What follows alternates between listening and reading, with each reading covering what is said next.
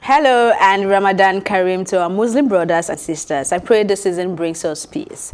Welcome to another episode of Tea Time, where we analyze some of the biggest entertainment stories. My name is Elsie Godwin, and to do the analyzing and talking with me, I've got my very interesting co-anchors, Ife Omai and Ife Oluwa Oshokeye. Good morning. Happy Ramadan Kareem. Happy Ramadan Kareem to you too. Someone told me you don't say happy when you're saying Ramadan Kareem. You either say happy Ramadan or you say Ramadan Kareem. Okay, let's take that again. Ramadan Kareem. Yeah, I hope they have a good one despite the lockdown, and you know they can still practice that. I feel for people celebrating their birthdays in this lockdown. Oh, you're a victim. Sorry. We were victims. Oh, you were victims. Sorry. It's okay. You just be careful. We don't know your birthdays, but you could just be part of that. Come on, it's still God December. forbid. This one is a prayer. This thing now, like. Moving on to the very important stories we have to discuss. Beyonce's Be Good initiative has announced that it is pledging $6 million in funding to support organizations that tackle the mental health toll stemming from coronavirus disease on communities and essential workers in particular. In a statement, the organization announced that it is partnering with UCLA and Twitter CEO Jack Dorsey's Start Small efforts to provide this $6 million to organizations providing mental health wellness services. Be Good also will partner with the National Alliance on Mental Health to provide local support in Houston, New York, New Orleans, and Detroit. Big one, big shout out to Beyonce for this one, but I need to have a big name so that when we're collectively making a donation, they'll say Ife is donating 6 million naira, because this is in partnership with UCLA and the Jack Dorsey Twitter thing. But when I saw it, I was like, is Beyonce going to her initiative is donating $6 million. Yeah. But she has decided to make that funding work in partnership with other Start people. Small, Jack Dorsey, and others. But they said they will be together. So that $6 million is from Beyonce. It's from Beyonce. So they will but then raise the way more. that is Nice. executed is like through other things, because the whole idea of this is it's really brilliant. The whole idea is to focus on the mental health of the medical workers in line of COVID-19.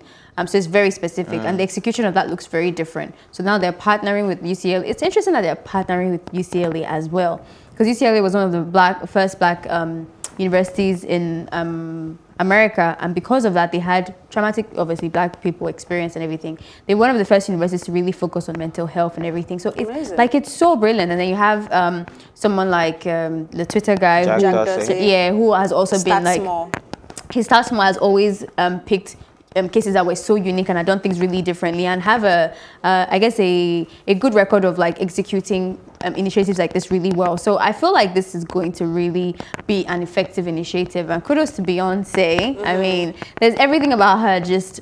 It's like, if you say role model, I don't want to bring the story back, but if you say like, oh, young girls are looking and Elsie's face. I know where you're going, but you know, if you tell something out that black, that, you know, women of color look at Beyonce as someone as a role model, I get that. Like, this is someone that you want. I don't mind you copying every single thing that she does, because I feel like she tries her best in the human way possible. I'm not saying she's perfect, and just really tries to kill it all the time in everything, and I appreciate it. I could go like Ife Omai has said, this is an amazing initiative.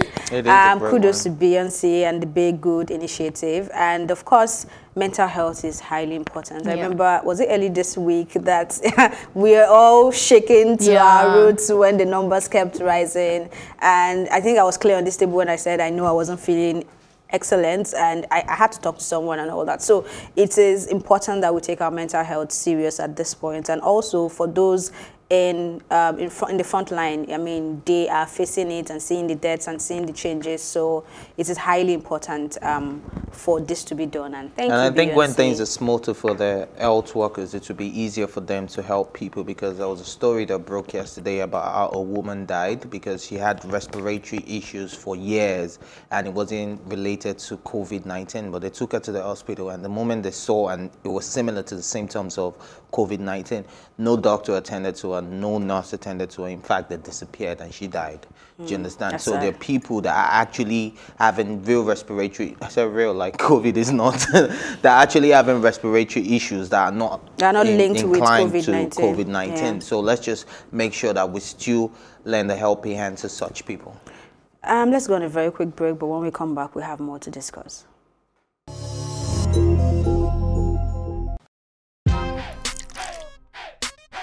Welcome to Tea Time, where we bring you the biggest entertainment stories and, of course, analyze them for you. You can have both parents and still end up as a useless child. I see them every day.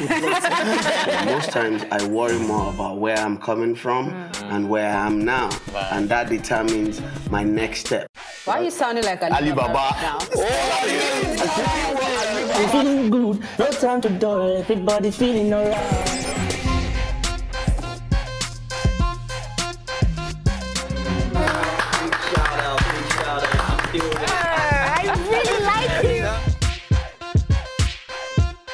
I can still make music and people are still buying. Sometimes I look myself minimal IU. Akpala music is for mature-minded people. I got DMs sometimes from Malawi, like, Sleeping early.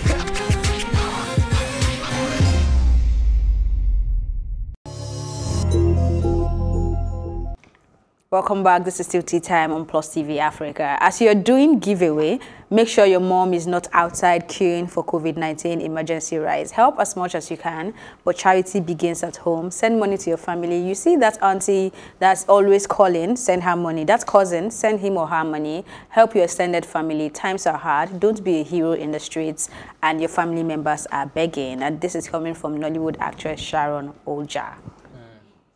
You guys should go on.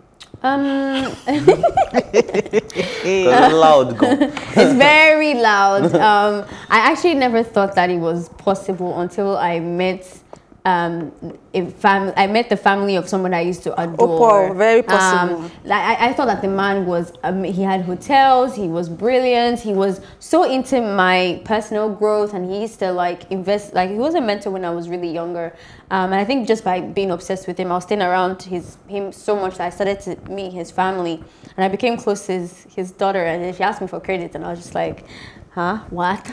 That time he's like investing big in my dreams and stuff. So we started talking and everything, and I realized that he actually doesn't give this girl or her family money, that they share, and like really, really stingy. And he's really rich. Daughter or just extended his family? daughter. Okay. They're twins actually, and then. So yeah, there's a lot of like all that type of case, and I didn't want to believe it before, and then I started talking to like other people and like staffs and everything, and they're like, yeah, he doesn't actually look out for his family or care for his family. That was the first time I actually got in contact with something like that, and then going over time, I started realizing that it's a lot of them. Now I don't want to sound, don't take it offensive, but in my personal experience, a lot of them have been Igbos. And I don't know if that has something to do with them being strict with their family. Like, I don't understand it, but there's quite a lot of people who would help others and really just, like, neglect their families, which is wrong, obviously. Okay. I mean, this story did not come as a surprise. Or when she puts what she put out, it didn't come as a surprise, because I know... In fact, I've tweeted something similar, but not during this period, because I'm careful about what I say now, because I don't think anybody is really mandated to help anybody right now. Whatever we're doing now is from the bottom of our hearts, because nobody planned for COVID-19. Do you understand? Period. Yes, like you said. It is, really. But on this case, there are so many people. I just want to restrict it to her online conversation she's talking about. There's so many people doing giveaways back to back. Let's even forget about family and extended families, because you don't know how somebody might have hurt them or treated them when they were growing up, or you know, and they feel like, you know what, I'm just going to stay away from this whole thing. But your friend is in need, buzzes you up and say, Gaia beg. But you're comfortable because of the clout, and you will trend. You rather do the tweeting, give away recharge card, give away money, just to do what, to make you feel good. At the end of the day, I know you first said yesterday we need to feel good, right? But I think if you cannot take care of the people around you to the best of your capability, then whatever you do online is just hypocrisy, as far as I'm concerned. Yeah, and I totally agree. If the people around you cannot really feel your impact or your presence, then it's better dead than alive, because the people you're doing the clout and giveaway. They don't even know you personally. So, and I feel the people that should really feel your impact, if the people around you can feel your impact, then it will be easier to extend to people that do not even know you. So I think you should start with your immediate environment. Charity begins at yeah, home. charity begins at home. So if you start with your immediate environment, which is family, which is friends, which is neighbors, and you understand, like those are the people that right now, first look out for them before you say, oh, I'm going to community Z. Start with community A, B, and C. Do you understand? Yeah, people around you. I think that's how it should be. There was a tweet I saw. I don't know how true this is, but there's a celebrity who's gone with her foundation to really like give her, which is good. But then the house girl is living with her, and that person has family outside, so she's fine because she's living with the celebrity.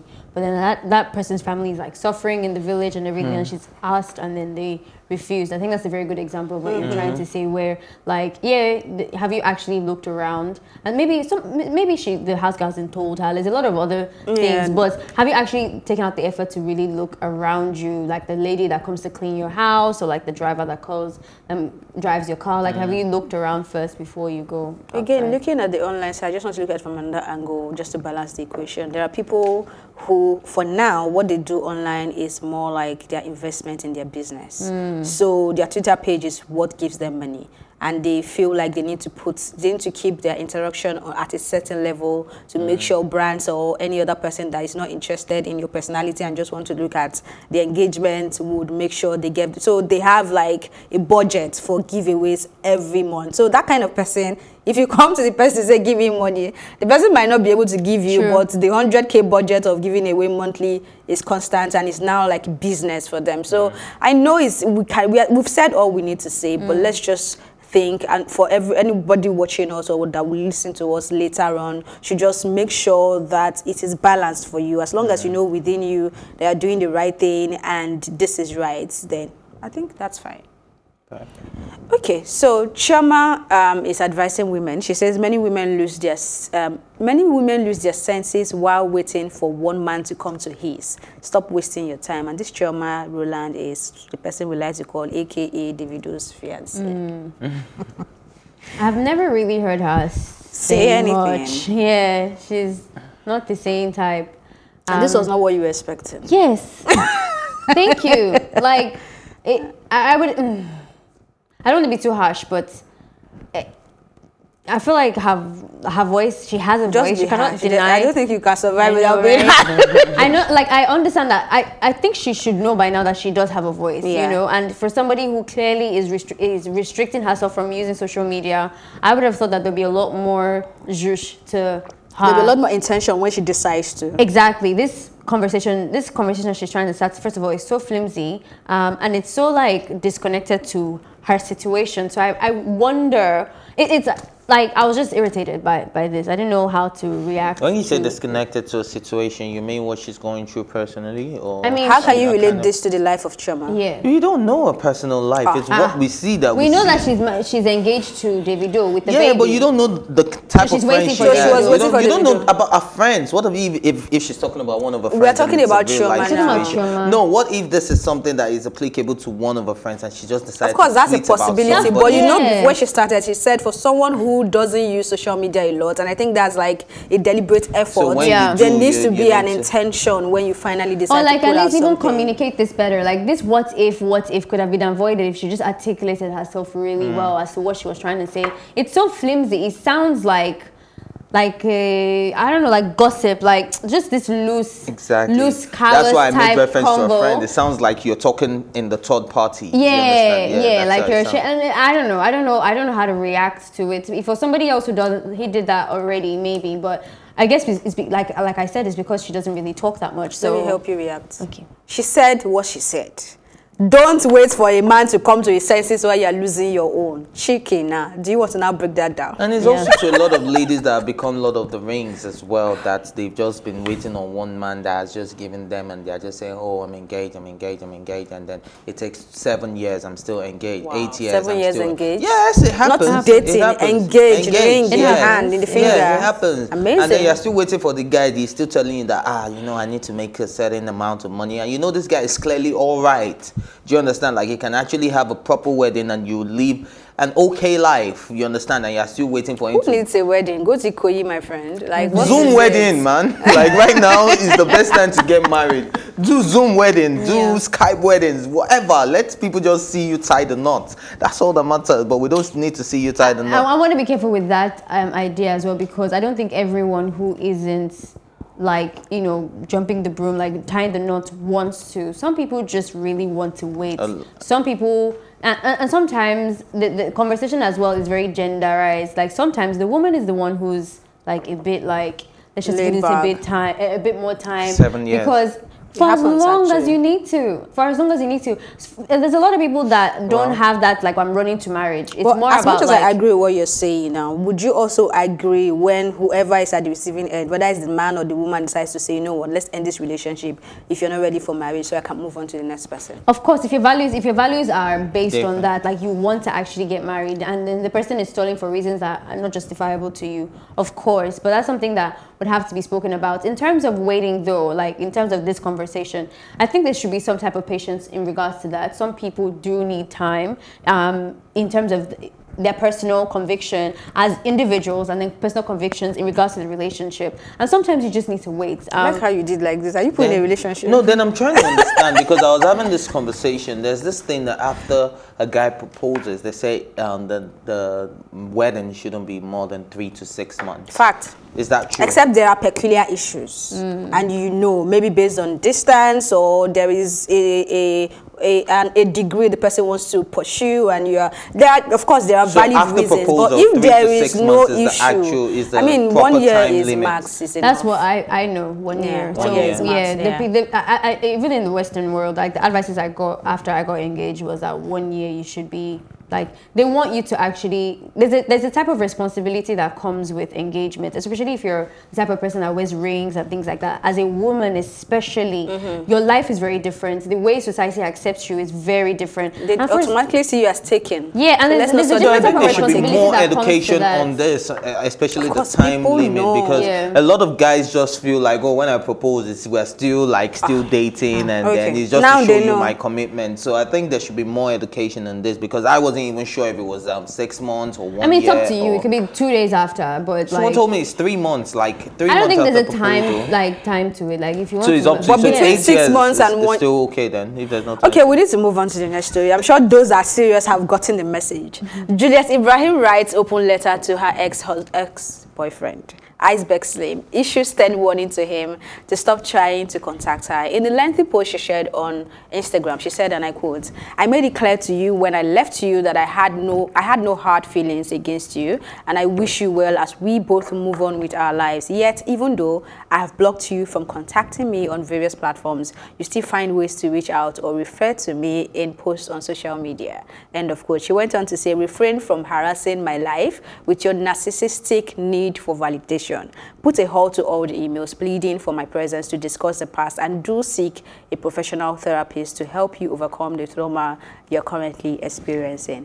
End of quote. And like I said, this is from Juliet Ibrahim to Iceberg Slim. Would it be mean if I said that? I think I could say the same for Juliet. Like, I feel like Juliet only She trends. needs a therapy, right? No, she only trends when she's talking about relationships. Like when she's talking about somebody who wants out, somebody who doesn't No, that's want out. not her fault. Like, That's bloggers feeding on what they want to feed on. She talks about a lot of things on her page. Another thing that I was able to pick from this post was that after, at first I was like, okay, because she started with a shade like 2 days ago when she said, it's so funny how your only claim to fame is claiming you is dating me. Do you understand? Like the fact that Iceberg, but she didn't say it was Iceberg, but everybody just picked up on it because Iceberg is not so famous in the music If she's actually subbing Iceberg, then I would say both of them are each other's claim to fame. Because when they both came into the relationship was when I started knowing Juliet Ibrahim and Iceberg. So I think the relationship gave them a level of popularity. Also, when she while she's trying to win empathy from people, fans, by saying that, okay, this guy is all over me and all that, she also gave this hint of bitterness by saying, Shebi, you said, nah, cheat, you cheat, no be person, you kill. Yeah, he said that. Yeah, he actually said that, but it's actually looking like it's coming from a bitter place, like, oh, so after what you did to me, you still went online to say, and you think that's not justifiable? Huh? Do you think that that's not justifiable? No, but she shouldn't have put it in the post, because that way she would have gotten a lot of people's empathy. But right now it's more like, okay, so I'm just bitter about the fact that you said this. She gets my empathy for that reason, especially. You know how painful it is to be cheated on and be betrayed and lied and deceived, and then all of a sudden this person wants to come with his ego and telling you your story. Love is Blind is another show that's like working like, and there's 2 characters like that, Diamond and Carlton. If you don't know it, then just ignore what I just said. But I think that that's enough reason. No, but that's when you're being dragged. Like, this guy has been dragged. No, how would you come out to say, na cheat, I cheat, and no keep person and still sending emails? Like, do you know how painful that is? Well, he wasn't directing it to her. He just said it. He just said it. He was talking to his accuser. You just made that link. And no, he didn't say it to her. I personally think both of them needs to maybe be in one room for a day. Thank you. Not like the whole day, like just an hour and have a conversation. Yeah. Then they also both need to see a therapist and move on with their lives. And then she's saying she doesn't want to be his friend at all. Yeah, that's fine. It's fine. Jinx. Yeah. That's how we wrap up this episode of Tea Time. Thank you for watching, and join the conversation on social media with the hashtag Tea Time, or tweet at us at Plus TV Africa. Remember, you can catch up on this episode and all our exclusive content by subscribing to our YouTube channel at Plus TV Africa. You can also watch Tea Time on R2TV and in London on Ben Television. My thank you, as always, will go to my co-anchors Ife Omai and Ife Oluwa Oshunkeye and the entire production team. Thank you for watching Plus TV Africa's Tea Time. My name is Elsie Godwin. Do stay home, stay safe, and have a fruitful Ramadan.